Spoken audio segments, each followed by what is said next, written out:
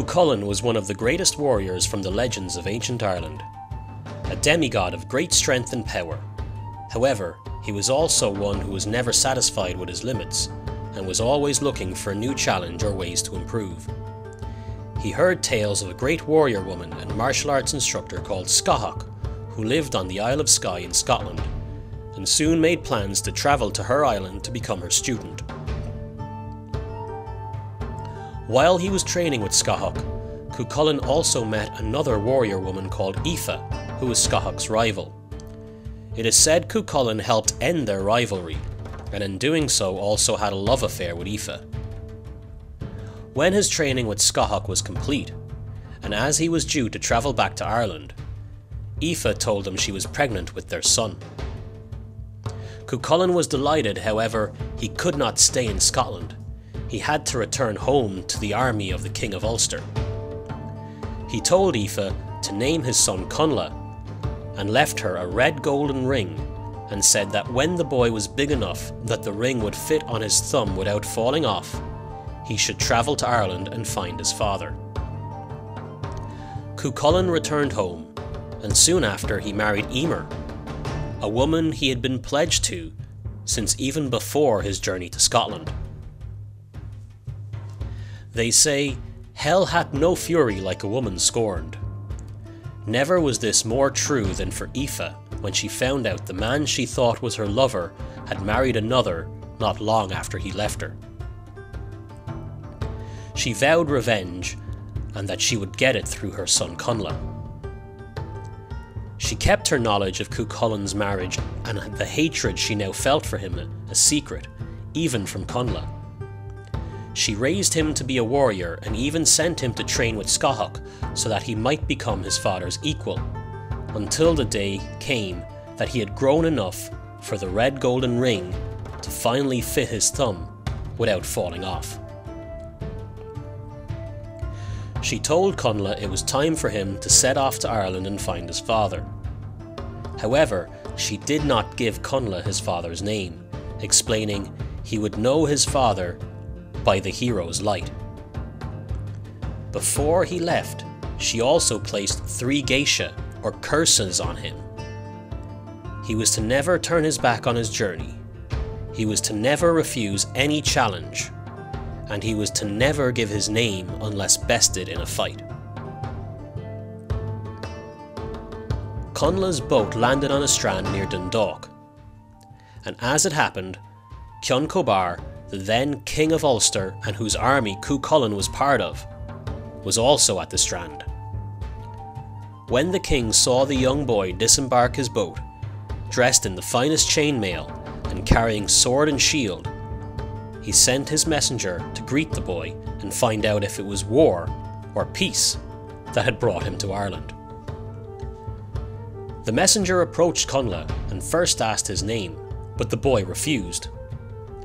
The messenger explained that it was the King of Ulster who had sent him, and that as a traveller arriving in Ireland, he would be honour bound to give his name to the king.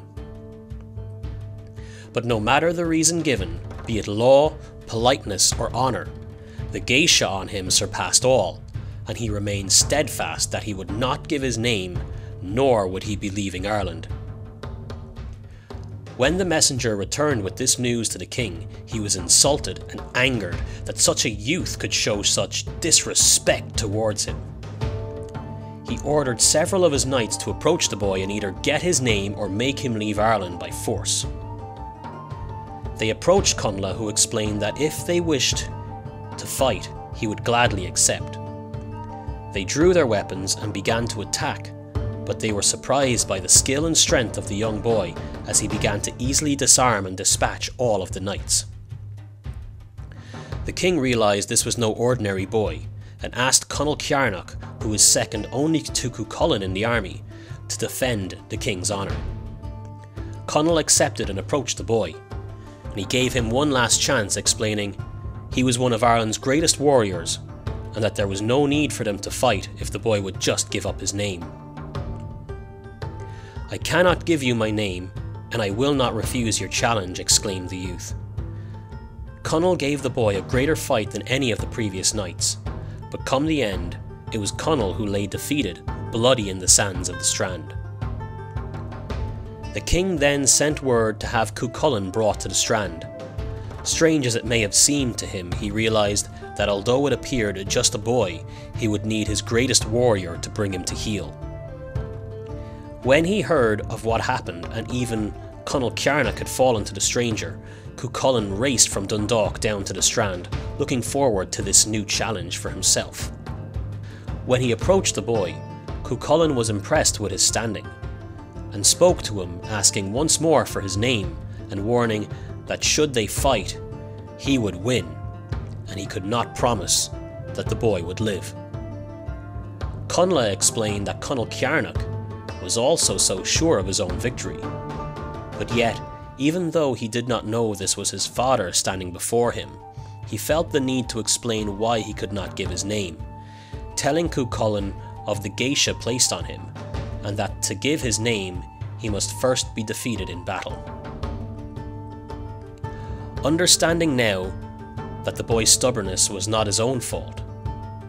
However, the king's honour was still at stake, and Chulainn could not allow the boy to leave unchallenged. Up and down the strand they fought. The clashing of their swords became like thunder rolling over the land into Ireland. It had been a long time since Chulainn had found himself pitted against such an able opponent. They appeared equal in skill, and to the surprise of Chulainn and all those watching, the young boy was able to match him, blow for blow, move for move.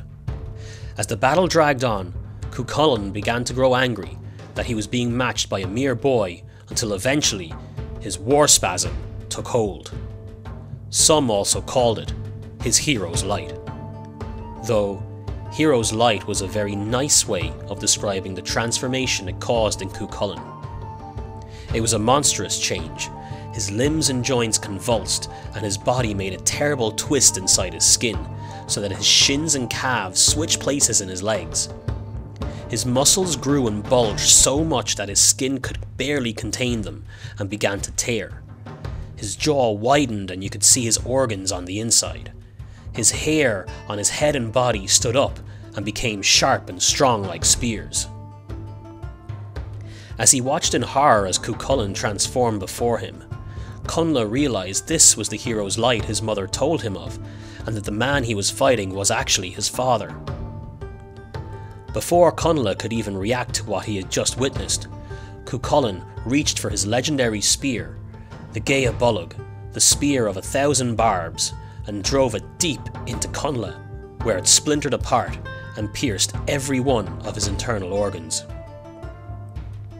As Connla fell to the ground dying, he held up his thumb, showing Chulainn the red golden ring on it.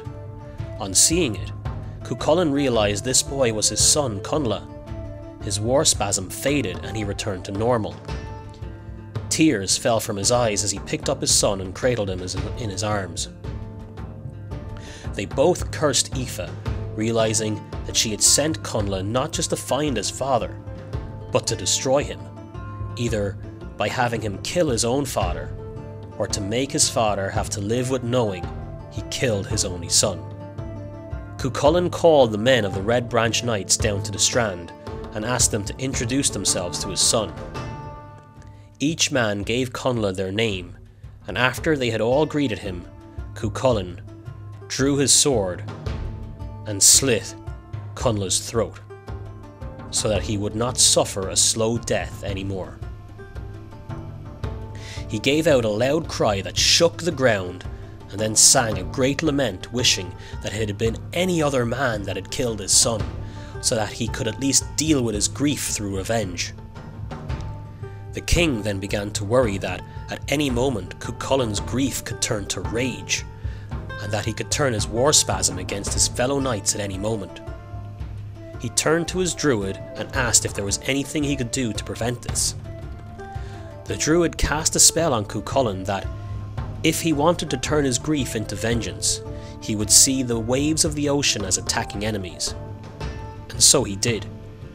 For 3 days and 3 nights, without rest nor food, Chulainn raged and fought the ocean waves until eventually he collapsed from exhaustion.